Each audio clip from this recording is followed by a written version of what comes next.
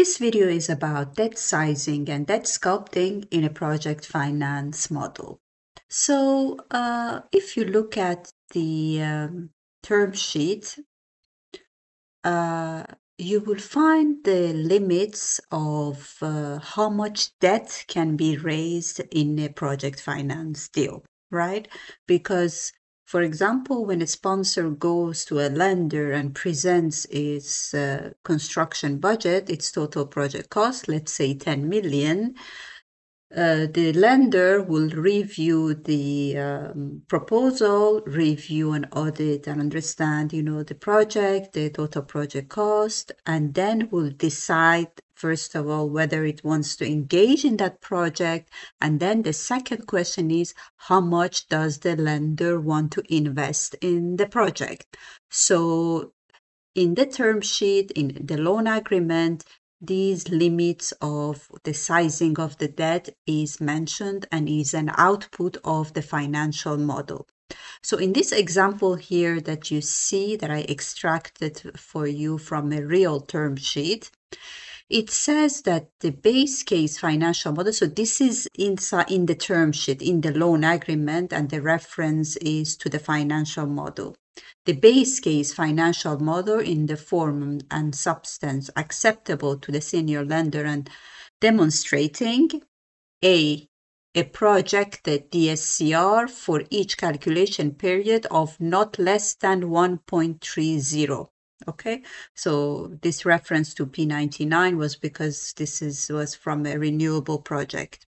So anyways, the first, therefore, limit for sizing the debt is the minimum DSCR. And we're going to go to the Excel file and see what it means. Then the second limit is until the project financial completion date, a maximum debt to equity ratio of 75-25. So they want to maintain up to this date, which is the project financial completion date, which is different from commercial operation date.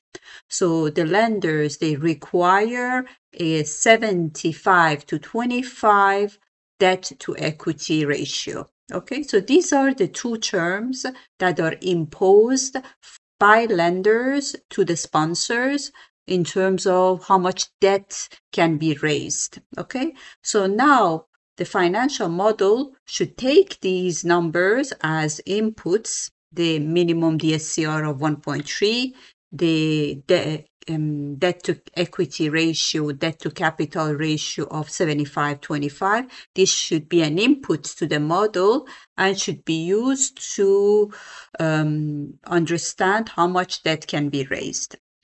But before we dive into Excel, let's just understand a little bit more these terms in the loan agreement. Why do the lenders impose the minimum DSCR for debt sizing? The reason is the lenders, they want to have some protection for fluctuation in the future cash flow. They want to make sure that, even in the worst case or down case scenarios, the project can repay the debt. So they require a cash buffer in the cash flow so that in case of unexpected event, the project can still repay the loan. So I mentioned the term cash buffer. Let's see from this definition of DSCR, can we understand what is the cash buffer required by lenders by imposing this 1.3. So what is, in terms of cash flow, what is the extra cash that the lenders require? Can we translate this 1.3 to this definition of cash buffer? To do that, first, let's look at the equations. DSCR, by definition, is the ratio of cash flow available for debt service divided by debt service. And debt service is nothing but principal plus interest. Then, in this case, we take the ratio required by lenders of 1.3 and we plug it into the DSCR definition equation. If we rearrange it, so we understand that CFADS is equal to 1.3 DS. So this is telling us, this 1.3, meaning that the lenders at each repayment date, they want to make sure that there is a 30% of debt service, additional in the cash accounts in case things go wrong. So that 30% is a percentage of debt service. It is a good information, but it's much better if we can express it in terms of cash buffer. So by cash buffer is the difference between CFADS minus our debt service. So if I want to express this cash buffer in percentages, then I have to divide the equation both sides by CFADS. Then it's going to give me the cash buffer in percentages. So now let's just plug in this formula here, CFADS equal to 1.3 debt service, into this side of the equation. And so now by rearranging, not rearranging, but 1.3 debt service minus debt service is going to give us 0.3 divided by 1.3, and the both debt service will cancel each other.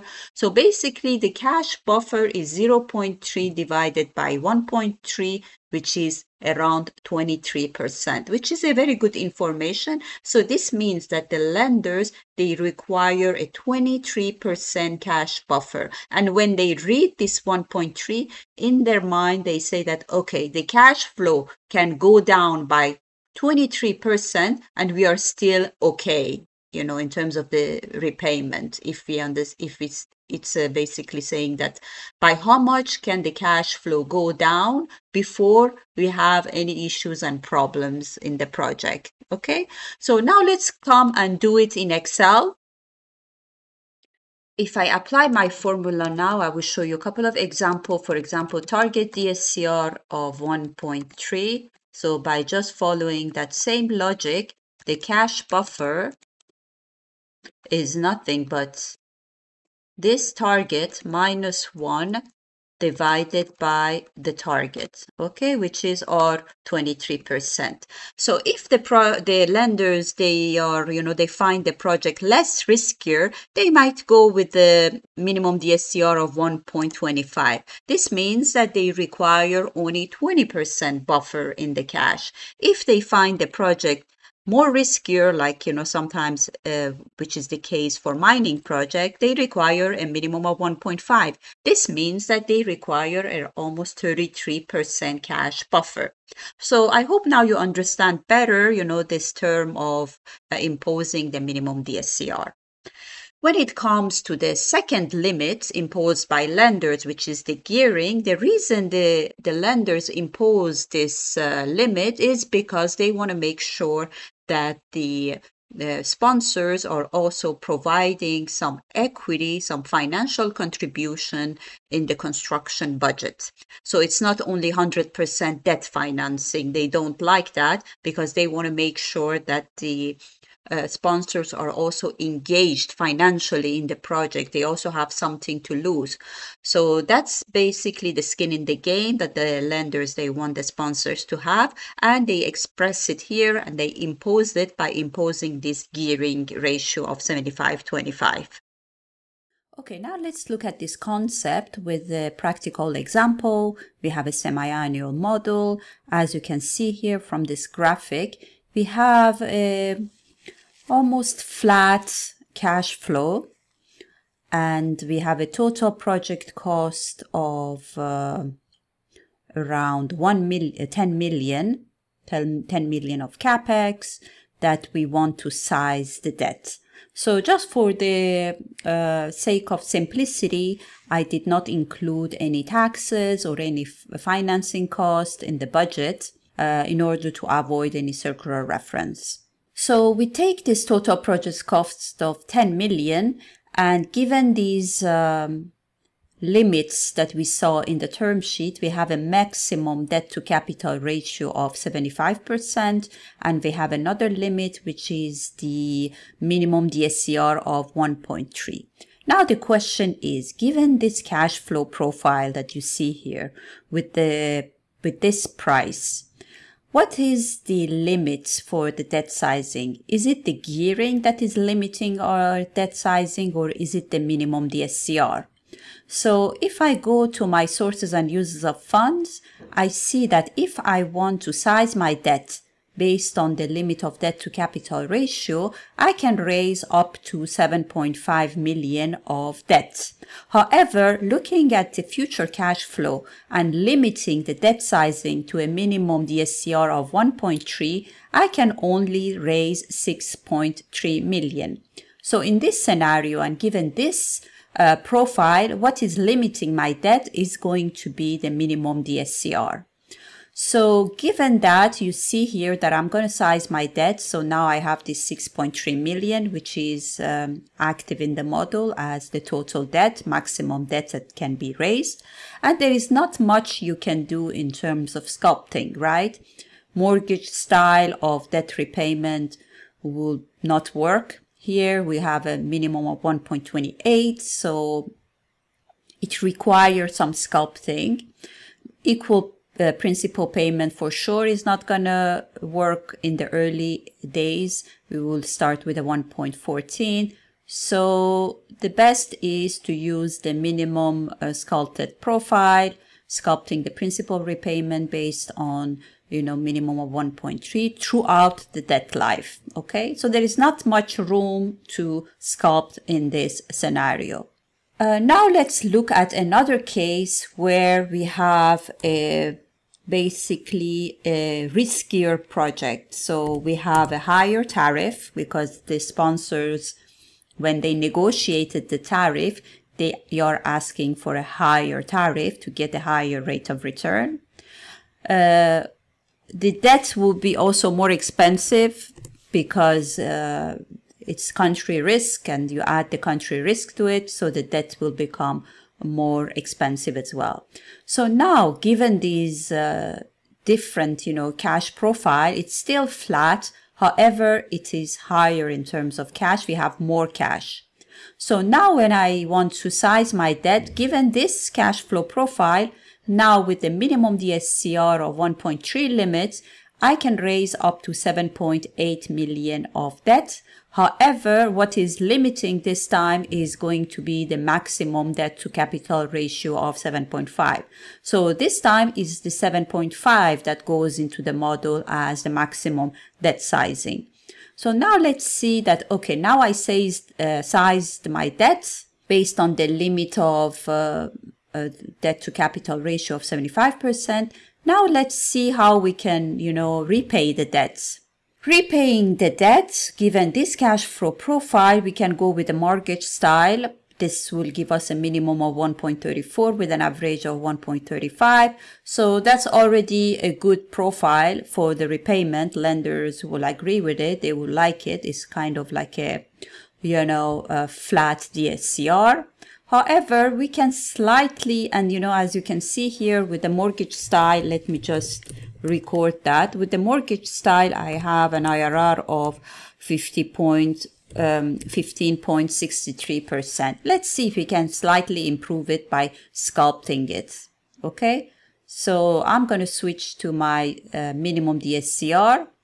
And as you can see here, the limit of 1.3 throughout, if I want to limit 1.3 throughout, I'm going to be repaying my debt too early. Okay, so what I can do is to start maybe with a higher DSCR in the beginning and slowly take it down to 1.3. So that's what I'm going to do. I'm going to come here and I'm going to basically increase my starting DSCR target ratio and see if I can benefit. So you see that now I have a minimum of 1.31 and an average of 1.35, and my IRR is 15.67. So a slight increase. Let's see if we can even take it a little bit further. So you see that starting with 1.4 becomes too aggressive.